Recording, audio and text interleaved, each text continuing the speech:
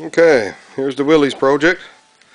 Time for an update. I think I haven't put a video on in a while, so not really sure what I had on the last videos, but I got a bit of stuff done since then. Don't know if I had all the springs and that on there, but they're all rebuilt and that now. So pretty sure I didn't have the front end on the other. You can see here I got all new bearings and rotors, or drums, so on and so forth, and steering linkages and pitman arms and bell cranks. Front end was completely rebuilt. Nice bit of trouble actually rebuilding the front end, backlashes and clearances and all that stuff, but I think I pretty well got her good. There you go. Brake lines are installed now, well, at least the front portion anyhow. You can see here, little T. Right, here's the engine. I guess the next component for the engine would be the carburetor. I got a rag put in there now.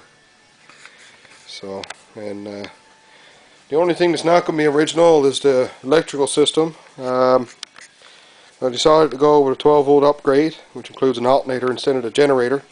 So you can see here I got a bracket made up that goes down there like that, and there you go. And I don't know if you could see, I made up a bracket down below for where the old generator mount used to be. Here it is here. Still got to put a nut on there. So that's that. Here's the back of the front end, and propeller shafts installed. Back to the transmission. All new components. Not sure if I had this before, but emergency brake and propeller shaft. I just got it hung there until I get the rear end finished. And it's my back brakes. They're ready to be installed.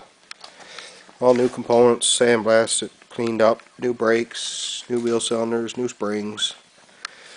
There's the other one over there. The exhaust system is completed as well now. So I had to make a few mounts and stuff here and there. Let's see, rubber mounts and that. It's the other side of the engine.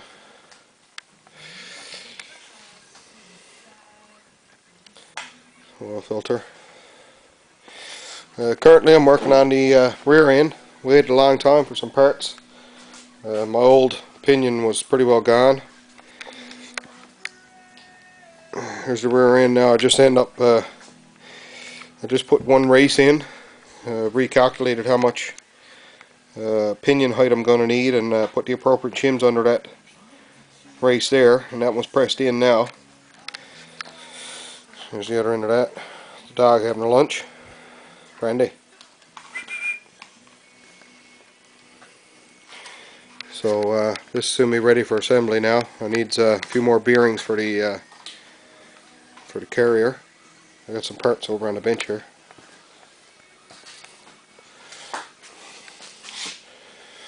There's the pinion that I had shipped in. It's pretty good shape. I got a new bearing put on that one, and the pinion itself is in excellent condition actually. So once I get going now, some shims up here, I got to recalculate all those because I got to set up the bearing preload. And here's the original carrier. I got new bolts gone in here with new locking tabs, and this is the matched ring gear for this pinion. Came as a set, even though they're used, but it's nice to keep the same pattern if I can. And this one's in pretty good shape actually too. So there's the original carrier, spotter gears. So I'm waiting. I got these bearings here ordered in. Shim's got to go down here, and I got two shims up here. This is for the spotter gear side. This is the original shim packs, and this is for the other side. And there's my yoke, and there's the splash ring for the oil. There's the bearing caps, all cleaned up pretty well, ready to go. So basically what I'm at now, I just got to torque these bolts down and find out the torque spec. Oh, it needs a bolt there, and lock them in, and I'll probably set this up on some V-blocks and check the run out of the ring gear or the crown gear, so it may have to be rotated depending on if there's any high spots in this section and this here. So just so I don't, the run out is not too much. And like I said, the pinion, I got the other side, this other bearing here on order now. So this pinion is going to end up sitting down in this rear end here like that, and then my my ring gear is gonna sit in here, and of course I got to adjust the backlash by moving the ring gear, crown gear left or right, and of course then I got to set up bearing preload on that, which will be stretching the case more or less. I think it's 20 thou over the case width, so that keeps the preload on the carrier bearings.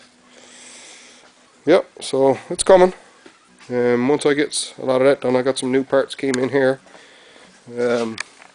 some U-bolts for the rear axle, some hub caps that goes over the bolts and that. I gotta paint those. And what's in this box? This is my bolts and studs, nuts and studs for the rear drums and hubs, and their rear drums and hubs are over here. So actually that's something I can do. I can press those together. It's, the hubs and the drums are pressed together with the studs, and they don't come apart once they're put together. So there's some pieces I've already painted, and some parts there, right shim pack. So once this goes together with these axles here, you got to set up the preload for these bearings. So these will be shimmed in, and the axles butt up against a piece in the middle, and the other axle will come and butt up against that one, and then you set up the side clearance on the axle, so there's not too much back and forth, and keeps the load on these bearings, keep them from slopping around. So some progress, steady she sails. It's